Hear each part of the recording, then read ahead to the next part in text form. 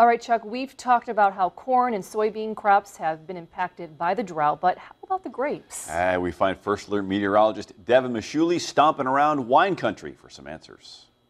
So the grapes are a little bit stressed right now because it's been, I don't know how long since we've had anything substantial as far as rain. It's actually been more than a month since we've seen a decent rainfall, and the grapes are getting thirsty. Luckily, they're planted deep within the soil and their roots can access more moisture. They are a perennial, so they have a little better of a root structure maybe than some annual plants that are just putting down roots for one season. The vines are in plenty of moist soil down there, but they could sure use a nice plumping drink. To check how dry the soil is getting, Bob Berry, owner of Tres Rojas Winery, does the shovel test.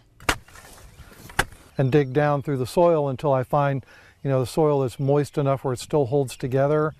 And that gives me an indication that there's decent soil moisture. If the drought continues, with no irrigation systems, it may require a lot of work to get the vines some water. We could essentially put water tanks on a trailer and haul it down and give every plant a drink, but by the time we got all of these 4,000 plus vines watered, that would be probably a couple of weeks of doing nothing but hosing down each vine. So we know heavy rain can dilute the flavor of grapes. The hot and dry climate can also impact their flavor. But if we get a little less rain than normal, the juice will be a little more intense, the grapes might be a little bit smaller, but the wine might actually be a little more fruity, a little bit better.